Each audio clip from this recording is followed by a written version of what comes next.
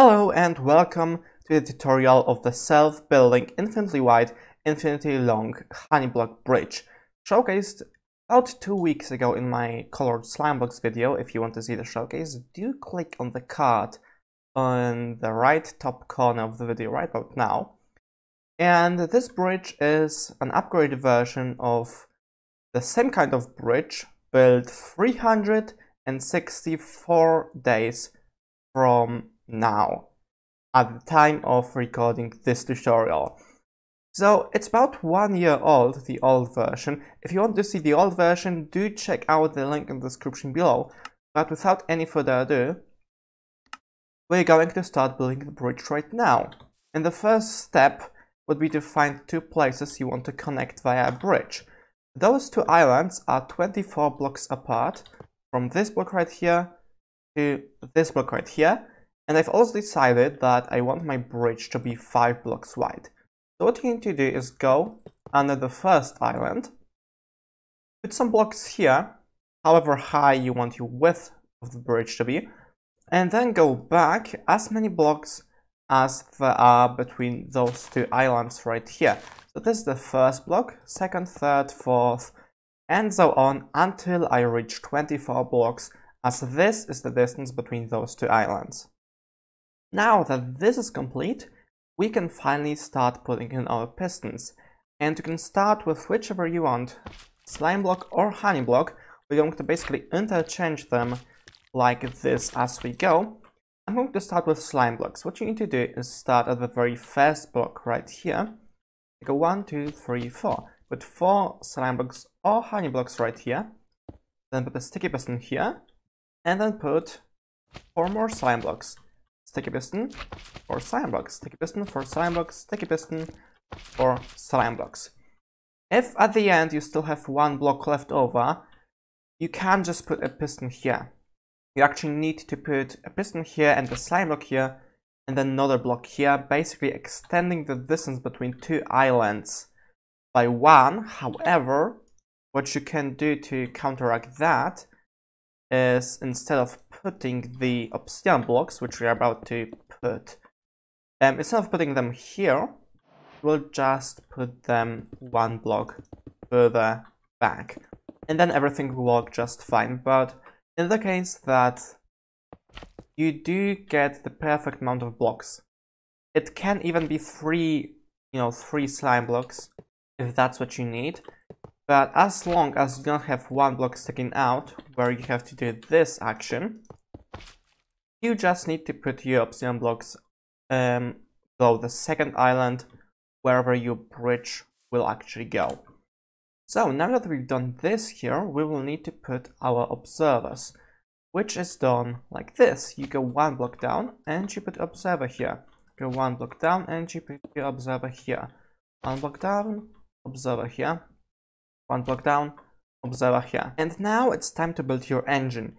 Go to the very start of your bridge and put another sticky piston with an observer, just like what we did with the other ones, like here.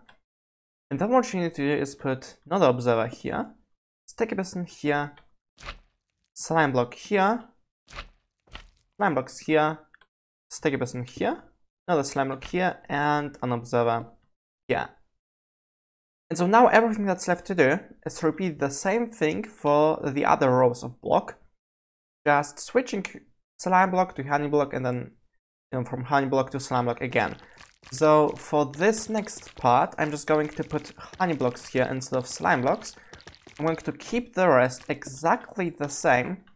The slime blocks, the sticky pistons and the observers are all going to go in the same places that they did in the slime block layout, like this here and then like this here.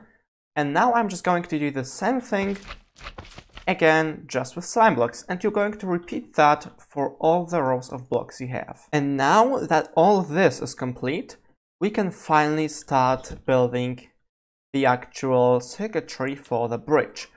First thing you want to do is put obsidian here and obsidian at the very back, just so you are sure that nothing's going to go anywhere when you're building your circuitry.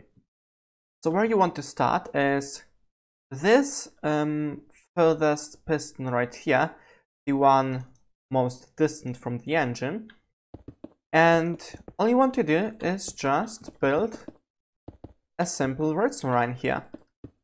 You also want to build a simple redstone line for this guy as well. And you also want to build a simple redstone line here. You then also want to build a simple redstone line there. And you also want a simple redstone line right here. And then once that's done, you want a simple redstone line here for the entire width of your bridge, obviously. Now, between those different lines of redstone, you will need, quite simply, a repeater set to 4 ticks, and that's it. Then also a repeater set to 4 ticks, and just connect that up.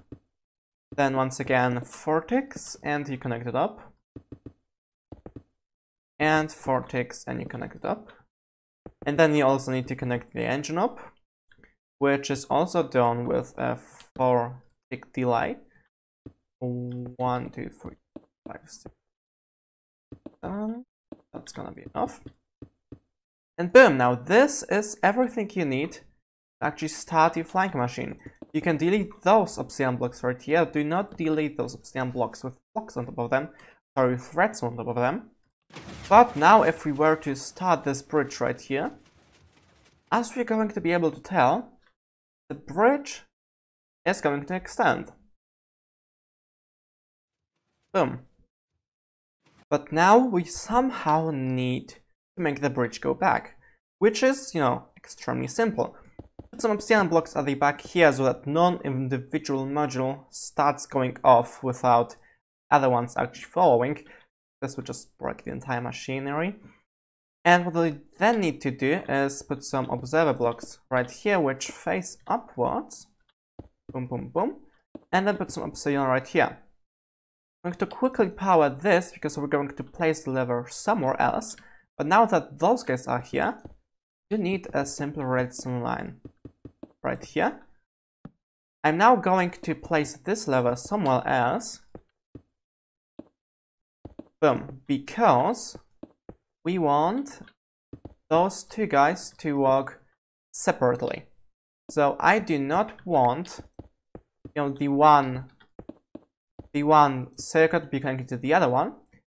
So I can prevent that by simply running a repeater in here, which will then power this redstone line as well as this redstone line. And now this right here is what's going to be my actual new lever. So we can actually go up with it now here, and then I'm going to make a turn here, and then let's say we just put a block here and power this. We now don't need that anymore, but what we also don't need is those obsidian blocks right here. So now if we press this lever again, everything is going to go back with starting position, except something broke here. I don't exactly see why that would be. Let me quickly revert. Oh, I see. I put this observer the wrong way around.